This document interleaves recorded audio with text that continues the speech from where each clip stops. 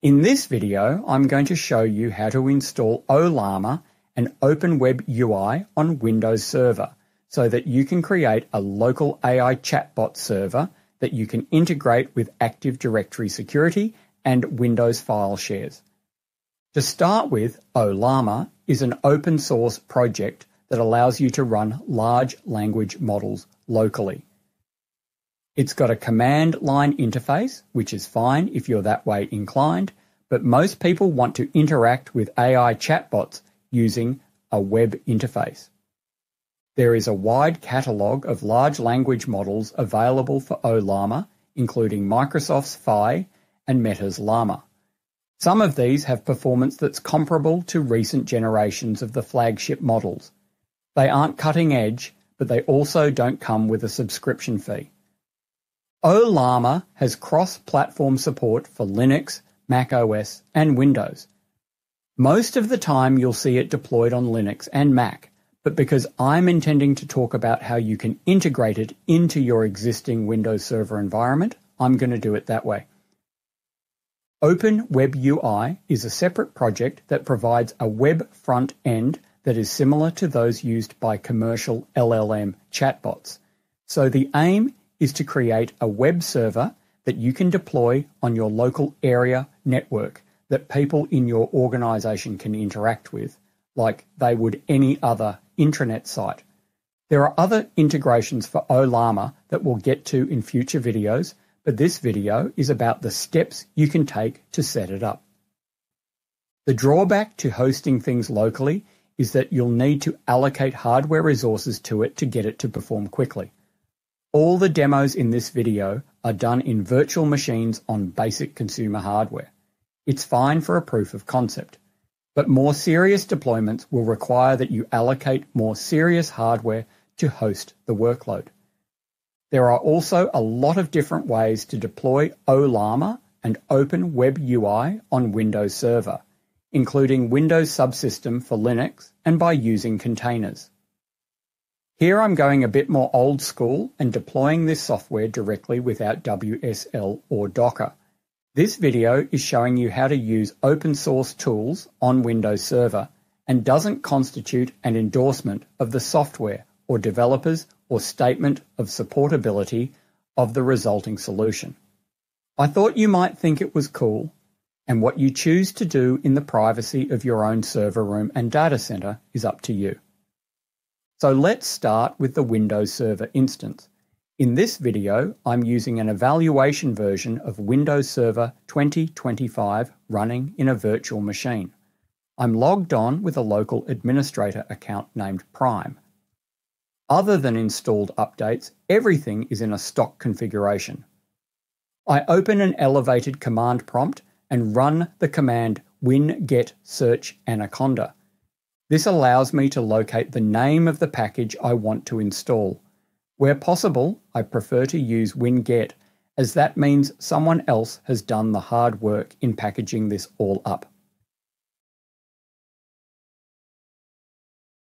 I run the command winget install anaconda.miniconda3 and the appropriate installation of miniconda installs.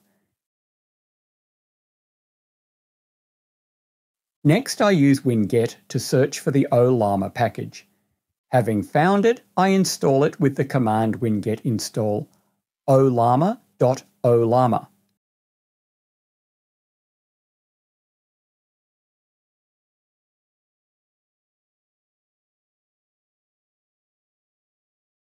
After a few minutes, Ollama is now installed. If I wanted to, I could interact with it via the command line, but maybe I'll do that in a future video. To get Open WebUI installed, I've found the easiest way is to leverage an open source GitHub project that functions as an Open WebUI installer for Windows operating systems. When playing around with Open WebUI, I found getting a recipe to install the software reliably was a bit of a challenge. I found this open source tool which has packed the installation routine up and put a bow on it, and it works as long as you have Miniconda installed. I've put the link for the releases of this GitHub project in the video description. At some point, someone will likely add this tool to Winget, but right now I have to do it the old-fashioned way.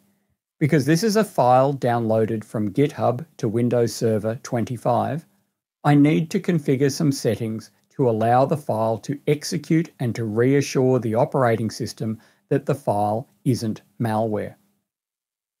Open WebUI does a whole lot of complicated things with Python, and the AI System Installer app on the screen simplifies this so you don't spend nearly as much time shouting profanity at the command prompt. Once you get the dialog box up, click Install under Open WebUI. This installation process can take a while, so if you are doing it yourself, go grab yourself your beverage of choice and come back to the server when it is finished. Once you've completed the installation, you can click Start Open WebUI, which will spin up the OpenUI web server and point Microsoft Edge at the website.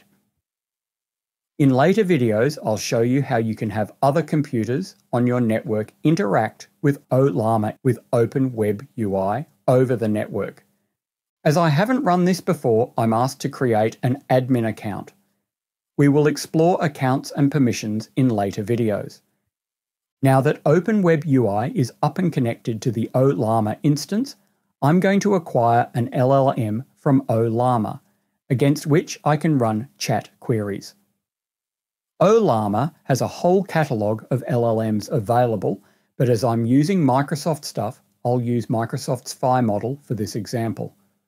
I click my account, choose Settings, select Admin Settings, select Models, and click the Download button. There isn't a model browser built in at the moment, so you have to know the name of the model, which you can find from the Ollama site.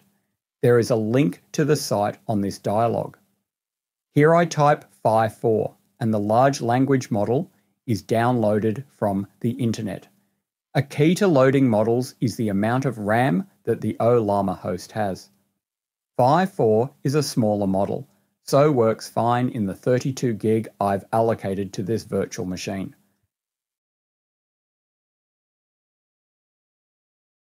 I close the dialog and return to the main blade.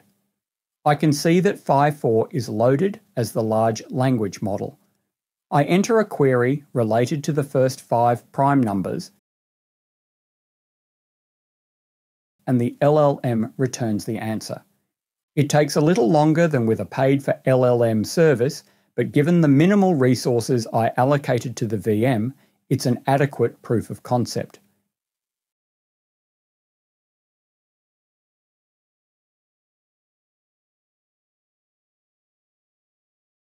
In the next video in this series, I'll go through how to make this Ollama on Windows Server available to other hosts on your local area network, and how users can start interacting with local files and organizational data.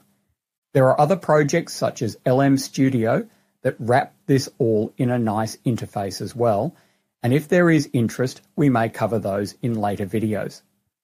Thanks for hanging around to the end of this video, and I look forward to seeing you in the next one.